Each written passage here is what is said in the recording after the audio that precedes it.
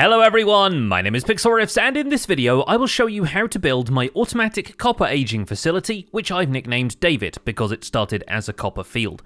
This has been a passion project since the introduction of copper in 1.17, when I started, as many people do, placing copper blocks several blocks apart to help it age faster. I quickly decided this was something Redstone could help me with and set about constructing my first mechanically assisted copper aging facility. This has gone through several iterations across my Survival Guide series and Empire's SMP, even building a version of the machine on Hermitcraft during my brief visit there. But now I've come up with a new version with more automation for loading and unloading, which makes the whole process smoother and easier. This is David version 6. A single floor of it can age 9 stacks of copper blocks at a time, so 3 floors will age an entire single chest or shulker box of copper, and from there, the sky is the limit. By the end of the video, you'll be primed to build your own copper aging facility, and I'll provide schematics for a few different layouts depending on your needs. There's a lot to cover here, so I'll post timestamps to different video chapters so you can navigate this video more easily. First of all, a couple of quick notes. This is a Java Edition tutorial. While some parts of this machine might work the same way on Bedrock Edition, it makes use of slime and honey block flying machines which unfortunately don't work the same way on Bedrock. Also, I'm not presenting this as the best way to age copper. It's not a cheap machine to build, especially at full scale, and there are other approaches to copper aging which get around a few of this machine's potential flaws. I recommend checking out Cubic Meter's channel for a copper aging factory which uses a different, and many people would argue a better approach than what I'm showing you here. The technical Minecraft community values efficiency so highly that there often isn't room for a variety of approaches, but with this project I had a vision I wanted to see through to its natural conclusion, a copper aging factory that actually feels like a factory. And the whole reason I'm showing you this design is because I'm proud of it, and I think it's still quite good at what it does. You might not have seen many people building a machine to age their copper for them, so why are we doing this? When you place a block of copper in the world, over time it will oxidize. Beginning as a fresh copper block, it will go through 2 middle stages, exposed and weathered copper, before arriving at its final stage, oxidized copper. But oxidized copper has a hidden advantage. By right-clicking with an axe, you can scrape off the oxidation and the block will go back a stage, even reaching the point where it can look like a fresh block of copper again. This makes oxidized copper the ideal block if you want to build with the copper block palette, since with a few scrapes of an axe, it can be any block in the copper family. This makes it much easier to work with if you're trying to match its color to other blocks in your build. You won't need to wait for copper to get through its awkward teenage phase before it'll fit in with prismarine or warped wood. Aging copper blocks is a waiting game, but luckily we have some deeper game mechanics to help us out. When a copper block receives a random tick, the same mechanic the game uses to randomly grow crops or spread grass, it has a chance to age. But first it checks for other copper blocks in a 4-block range around it. If it finds other copper blocks of a similar age, it can choose not to age at all. It then waits until the next random tick comes around to try again. But if it doesn't detect any copper blocks of the same age nearby, it's more likely to age 1 step. At that point, if its age matches any other copper blocks nearby, it will detect those, and once again it's less likely to choose to age. So the fastest way to age copper to its final oxidized state is to make sure there are either no copper blocks within range, or make sure any nearby copper blocks have already fully oxidized. This has led to the misconception that copper ages fastest if it's near some oxidized copper. This isn't actually true. Copper will age at the same speed whether it has oxidized copper nearby or no copper blocks at all. Think of it this way: a single block of copper will age at a certain rate. Oxidized copper doesn't speed it up, but regular exposed or weathered copper can slow it down. So my goal from the early days of working with copper was to place it with a 4-block gap between each block, making sure any other copper was out of range until it had fully oxidized and was no longer going to hold up the aging process. But walking around placing all these blocks by hand got tedious and boring. So I created a redstone contraption which let you load a slime block flying machine with as much copper as it could push, 9 blocks on each side, and fly it down the room with sticky pistons spaced 4 blocks apart, pulling out the copper blocks as they arrive. Once the copper had fully aged, a player could pull a lever to eject all the oxidized copper and return it on the same flying machine. Later, I was able to engineer a mechanism which counted the stages as the copper block aged, automatically ejecting it when it was oxidized, and automatically launching the flying machine to retrieve the blocks once they were all done aging. This is the module that appears in basically every version of the machine, so right now I'll show you how to build that block by block. Before you start, at floor level, you're going to want to mark out 2 lines of material 4 blocks apart, like this, with 4 blocks in the middle. We're going to run redstone wire along those for a reason I will explain later. To begin our first circuit, we're going to place a building block on top of this redstone block there, add a repeater on top set to 2 ticks, and add building blocks on either side of the repeater there and there. We're also going to add a block on top of that. We're going to place a redstone dust there, 2 redstone torches here, and a building block on top of that second redstone torch. So it should look like this so far. On top of that, we're going to put a sticky piston facing that way, another sticky piston attached to the piston head facing this way, and a slime block on top of that. Next, we want to place an observer with its redstone output facing downwards towards this redstone dust. So I'm just going to put a block there temporarily to help us do that. Now, when we place a copper block on top of this observer, the system will capture it, and basically anything else that happens over the top of this observer isn't going to affect the circuit at all. With that copper block removed, we're going to build the counter mechanism, starting with an observer there, a solid block attached to that, 2 solid blocks coming out the side of this redstone repeater, a dropper facing upwards, and a dropper with contents facing downwards. This dropper is going to have 4 wooden shovels in it, and that's going to be what counts the stages of the copper block aging. We're going to place a redstone comparator facing into this block here with the redstone torch on top. Next to that, we need to have another redstone comparator, which is going to be measuring some sort of container. I'm going to use a furnace with a wooden shovel in the item slot and 5 sticks in the fuel slot. Basically, a stack and 5 items, or 69 total items is what's required. The wooden shovel is there because it's an unburnable, unstackable item, so it takes up the space of 64 items, and the sticks are just the cheapest fuel I could think of. The furnace and this comparator are there to create a side input signal, making sure that this comparator does not switch on until all 4 of these wooden shovels are in the bottom dropper. The first one will go in there when the machine first captures the block of copper. You'll notice that there are now only 3 shovels in there. There's 1 in the bottom dropper. Now, if I simulate the stages of the copper block oxidizing by pressing this button on top of here a couple of times, that will eject 2 more shovels into the lower dropper. When the last shovel goes in there, the system reactivates, this comparator switches on, and the copper block is ejected from the circuit. To signal to the flying machine that this copper block is ready for collection, we're going to place another block on the outside here.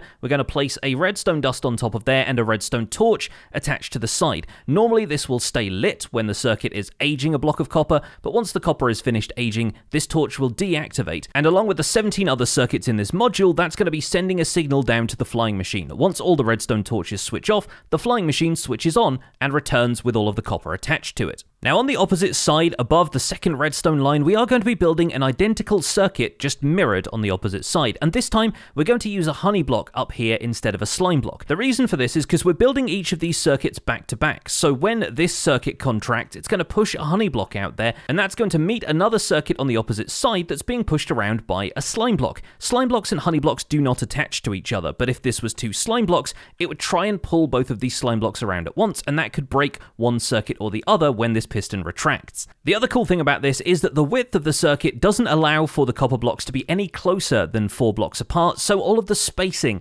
is maintained throughout the width of the room as well as the length. Now, naturally, we want to make sure that this module doesn't interfere with the next one in line, so we need to leave 1 empty block there, but this is where we can start our next module, so the next repeater goes here. Eventually, as we go down the room, we end up with 9 of these modules on each side, and I've left this last one with 1 shovel left in the dropper, just so we can demonstrate what happens when all of these blocks end up getting returned. But before we can do that, we need to do a couple more things. First of all, underneath each of the building blocks below this bottom dropper, we need to place an observer facing downwards looking at this redstone line. The redstone line can end directly underneath the last observer in these rows, but it's going to need to carry a redstone signal all the way along it, which means we will have to place repeaters down every so often just to make sure the signal carries. So starting just before each of these 2 observers here, we'll place a repeater on either side, we'll count along 3 observers, and we'll place another repeater just before that 4th one there, and just before this 4th one here. That should be 14 blocks of redstone dust, so the signal won't decay before it reaches the next repeater. We'll count 3 more along here, place another one just before that fourth one there, and that should be all we need for the signal to carry all the way down to the observers at the end. That redstone line is going to connect up over here, and it's going to be responsible for sending a redstone signal to each of these observers, which in turn will pulse these droppers, pushing the shovels from the bottom of the timer up into the top, and effectively resetting the counter for the next set of blocks. It's going to do that when the flying machine returns, bringing all this copper with it, which means the next step is to build the flying machine. The flying machine is going to be docked at this end of the room and is going to feature 2 slime blocks arranged like so, with sticky pistons facing in either direction. We're going to launch the slime block using a note block over here, so we want to place one of those there with an observer facing upwards into that. That's going to be the thing that activates the flying machine. And we'll put a placeholder block here so we can place another observer facing upwards with the output down into that slime block. Behind this, we better have some obsidian so that the flying machine knows not to go any further than this. That's just a non-pushable or pullable block. You can use furnaces or droppers, and a few blocks away from the end over here, we're going to place a similar obsidian barrier so that the flying machine doesn't go any further than this. It will drop off the copper wrapped around this block of obsidian here. Before we set it off, underneath one of the lines of copper that's going to come back, and we don't really mind which at this point, we're going to build up a little staircase here that's going to have an observer facing down into the top of it. And what that's going to do is when the copper makes its return, when the copper is pushed over this, it's going to send a signal down those lines to reset all of the items inside the droppers. All we should need to do is fly down here, right-click on this note block, that's going to send the flying machine off, and all the copper blocks are going to be collected by it as it travels down the room. Once the flying machine returns, you'll notice the observer there pulses a bunch of times, making sure that the dropper mechanism resets, and I built the obsidian too low, so the flying machine is just taking off along this side of the world. So as I mentioned before, each one of these redstone torches is going to switch off to let the flying machine know that that copper block is ready, and when all of the redstone torches are switched off, we can switch the flying machine on. To do that, we're going to build a platform in the center of this that's going to carry some redstone signal all the way down to the flying machine and activate this note block when it's ready to return. And I'm going to build this as a 4-block wide platform of some other building material we haven't used yet. I'm using light blue terracotta, but of course it can be basically any block. Once that platform is built, we need to connect up each of these redstone torches, leaving a repeater as it passes the redstone dust here to make sure that this redstone dust doesn't connect to the one that's driving the circuit. That's also going to ensure that any of these redstone torches staying lit will still power this circuit, meaning that the flying machine won't take off just yet. I'm actually going to reconfigure our flying machine so it's slightly more convenient, because the signal coming in on the side where the note block is slightly better. We're going to take a signal out from this redstone torch, run it up a staircase here, and it's going to double back on itself, so we'll need a glass block there to make sure that the redstone wire can pass through that. We're going to have that lead up towards this block here, and on top of that, we're going to have our note block. Putting that there is going to send the flying machine back down the room, but that gives us an opportunity to test this system out. And looking at it now, we probably want to reconfigure a couple of things down this end. We want to make sure that the flying machine has enough room to add copper to each side of it, so we want 9 blocks of copper for each side attached to the slime block here.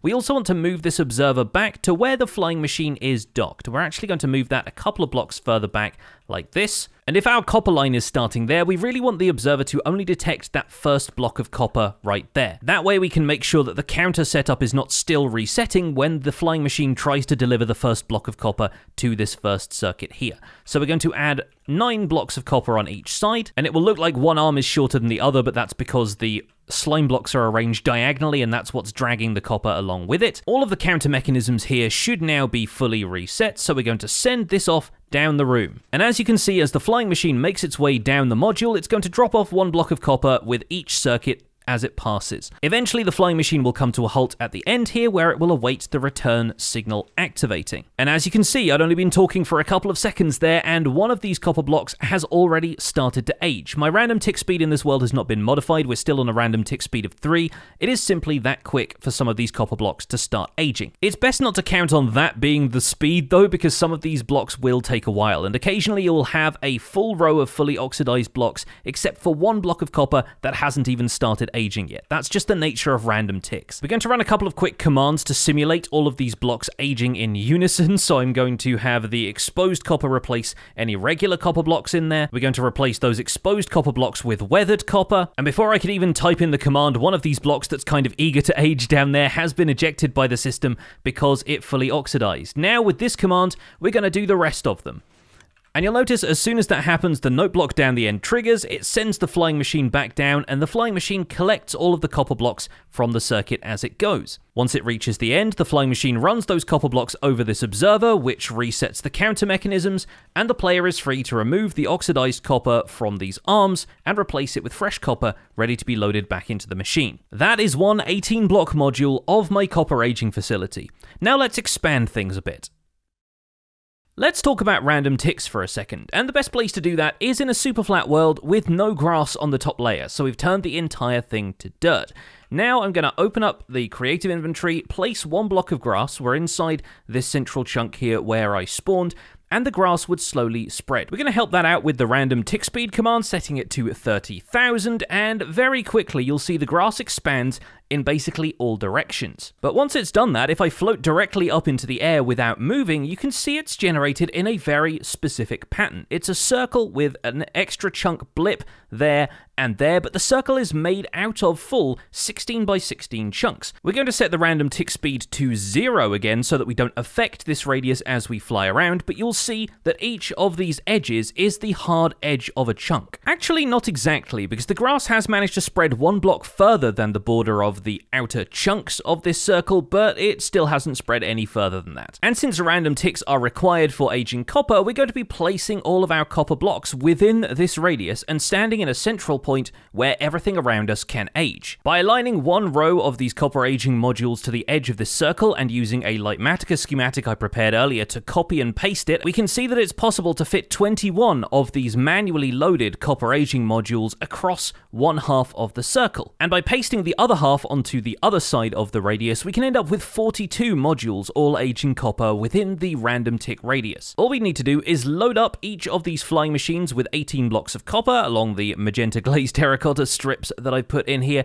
and then stand in the center of the room, wait for it all to age, and collect it when the machines return with oxidized copper. Of course, it might theoretically be possible to use the space slightly more efficiently, given that there are some outside edges here and this strip in the middle which don't have any copper aging modules, but at a certain point, this starts to become impractical. The other way we can take this to its logical extreme is to understand that random ticks occur in a full chunk. That is a vertical chunk, not just a 16 by 16 flat area on the ground, not even a 16 by 16 by 16 sub-chunk. Random ticks are divided up by sub-chunks, but random ticks can occur at extreme heights, even when the player is lower down in the world. So the other logical extreme we can go to is to generate a schematic that it genuinely hurts my computer to look at. This is Goliath, and loading it up with the schematic almost crashed Minecraft. These modules are now stacked from the bottom of the world all the way to the top, and that's the bottom of the world in negative coordinates at around -61 is where this world starts, all the way up to the build height limit. I'd estimate there are around 34 rows of this, making it possible to build 1,428 of these individual copper aging modules. Each aging 18 copper at a time gets you just over 25,000 copper, which is about 7.5 double chests of copper all aging at the same time. But of course, the most impractical thing about this machine isn't necessarily even the size and the amount of components it would take to build something on this scale. It's the fact that you would have to load it manually. Naturally, you're going to build multiple floors. You're not just going to have this central series of platforms in the middle. You're going to want to have places that you could walk around, but it just gets impractical in terms of the time you spend loading this manually. In fact, by the time you were done loading row 6 or 7 of this, row 1 would probably have returned all of that copper to you, so it seems impractical to build something on this scale, only to have it all eject the copper much sooner. Nevertheless, as a thought experiment, pretty fun idea. Being able to age copper using the full height limit of the world is kind of a cool thing. But that really left me with the question of how I was going to attempt automatic loading and unloading of a machine like this. And it took a little bit of doing, but in the end, I finally managed to crack it. This is 1/4 of what I'm calling David 6, because this is the 6th proper iteration of the machine, or at least it will be once I've built it in a survival world. And it won't be possible to do a full block-by-block tutorial on this, but I'm going to leave a world download and some Litematica schematics in the description of this video, so you folks can get hold of this world and take a look at everything yourself. But what I want to do is explain the basic principles of what's going on here. First of all, this crimson wood area here is your copper loading platform, and you're going to load that on with a series of pistons which are going to push everything into place, so you end up with a 9x8 square of copper, 72 blocks in total. There are 8 modules on this side of the room, which doesn't take advantage of the full random tick radius here, but does allow you to space things out in a way that these flying machines can push 8 rows of copper down the room. But each module is going to take 2 rows, and this flying machine will automatically launch any of the flying machine stations that it goes past, unless we lock those first. So the first thing you do is flick this lever, and that uses locking repeaters to disable each of these repeaters in the first 4 modules. Then when we hit this button, the flying machine launches, dragging all of the copper down the room with it. You'll notice that it skips over the first 4 modules. The first 8 rows of copper do not get distributed. But then as the copper flying machine passes, this redstone block activates each of these rows of sticky pistons, which pulls the copper down into place. It also sends a signal to the flying machine to take it off down the room and lock it into all of these copper aging modules. Once it reaches the end of the room, the redstone block locks this hopper and activates a timer circuit, which allows this dropper to fill the hopper with contents. Once the hopper has 46 items in it, it generates a strong enough redstone signal to activate the redstone lamps, sending the flying machine back down the room, and that avoids it colliding with the flying machine that's distributing copper to this last aging module. Once the flying machine has safely docked here at the loading station, we flip this lever once again, which re-enables the first 4 modules, and those flying machines are able to take off the next time we load up a full load of copper. With the next 72 blocks of copper loaded up, we're going to hit that button again, and this will now distribute the copper to the first 4 modules in the row. The flying machine continues down the room, harmlessly activating each of these rows of sticky pistons, and once the timer mechanism runs a second time, it will return to the loading station. At this point, we're going to return to our central chunk. I'm going to re-enable the random tick speed at the default value of 3, and we're going to wait for a bunch of this copper to age naturally. Okay, a short while later, we have a bunch of copper that is almost done aging. Right now, we're just waiting on a couple of these blocks to age, although some of them have not yet even started aging. That's just the nature of random ticks. That block just hasn't received any random ticks that have encouraged it to age. But the majority of these are looking like they're aged, and once every single copper block in a row is done, the flying machine will return it, as we saw in the previous example. And this row here only has 1 block left in the weathered copper state that's waiting to be oxidized, so I'm going to eject that one manually by increasing the counter by 1, pressing that button on the top there. And that's going to return the flying machine just so we can observe what happens next. As the flying machine returns, it'll reset the counter mechanism, and it actually skips past the area where the blocks were loaded, instead returning over here, where the flying machine will dock by this redstone lamp, but each of these sets of pistons is effectively going to unload the copper blocks so that they end up in 2 neat rows waiting for a second flying machine to come back and collect them. At the same time as the first block activated this piston, it also activated a second piston down here, which pushes an observer over here and sends a signal all the way down to a counting mechanism at the end, which has, once again, 4 wooden shovels in a dropper right here, and that's counting how many of our copper lines return, because remember, these configurations of flying machines can only push 8 blocks at a time. So the machine is waiting for 4 of these modules to return so that there are 8 rows of copper,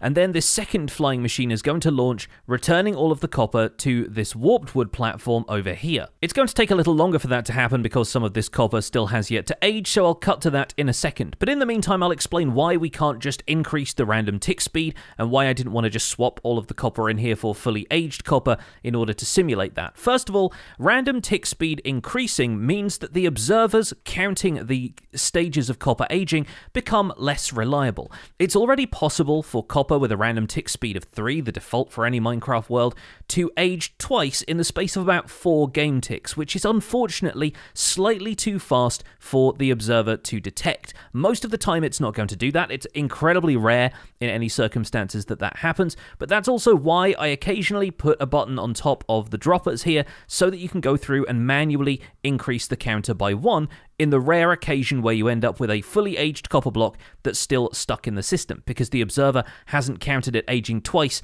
in very quick succession. So hopefully that explains why we're just waiting for this copper to age naturally in this tutorial. Now I'm going to wait until 3 more modules have finished aging their copper, and this flying machine should be ready to return it all. So our third module just returned its copper, and we're just waiting on 1 more to return. it looks like this one right here only has one block of copper left to age. So we're going to eject that one manually, just so we can get an idea of what happens when all of them end up returning. But obviously this is going to happen sort of randomly. When the fourth one comes in, it's going to activate this flying machine, which will return all of the copper. Once the oxidized copper arrives at this platform, a couple of things are going to happen. First of all, this wall is going to trigger the flying machine to turn around. It's also going to trigger this set of pistons to extract the last row of copper from the flying machine so it doesn't stay stuck underneath the slime and honey blocks there. And it's going to send a signal down the line to reset any of the observers which have been pushed over to send a signal to the counter mechanism. So once this flying machine returns, that dropper is ready to count the other 4 modules of copper as they return, and those will be automatically returned to this platform as well. It is relatively unlikely, given the speed at which this happens, that one of these modules is going to return its copper whilst that flying machine is in motion, either delivering the copper over there or coming back. But if you're worried about that, there is one way we can resolve that. By placing a wall underneath where the flying machine takes off from, we can measure any changes to this wall using an observer. The observer can push out a redstone block sideways using a sticky piston like that, and you'll need to make sure that the piston faces sideways so that the sticky piston doesn't stay activated when it's in contact with the redstone block. Then, with a little bit of careful wiring, we can transmit a signal from that redstone block to each of the chains of repeaters down here that are tracking whether or not these copper aging modules have finished. And what that does is effectively lock the flying machine in place, making sure that signal stays there until this flying machine returns. For example, here, if I break the sticky piston to simulate the flying machine leaving, it's going to push that redstone block out. That sends a signal all the way down the line to this module, making sure that the flying machine stays docked at the end. And all you need to do is pass the signal between each of these platforms, and that'll make sure the flying machines couldn't take off until this flying machine returned. Now let's take a look at the platform where all of the oxidized copper has come in for collection. Right now, I'm favoring the idea that the player stands around, waits for the platforms to be returned like this, and then manually gets rid of all of the copper. There's even a light here powered by this redstone torch, so that whenever a full batch of copper comes in,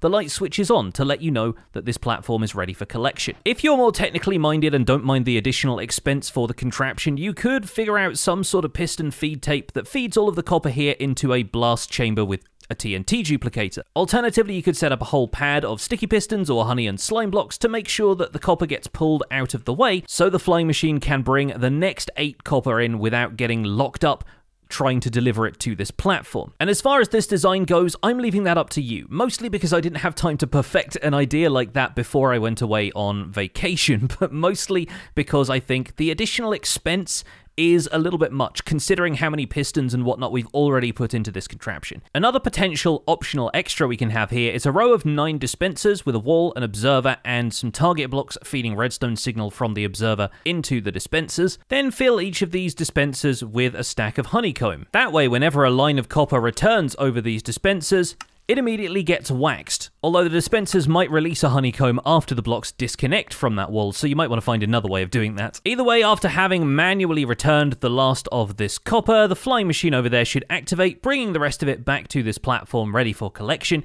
and we can talk about the full-size version that I showed you at the beginning of this video.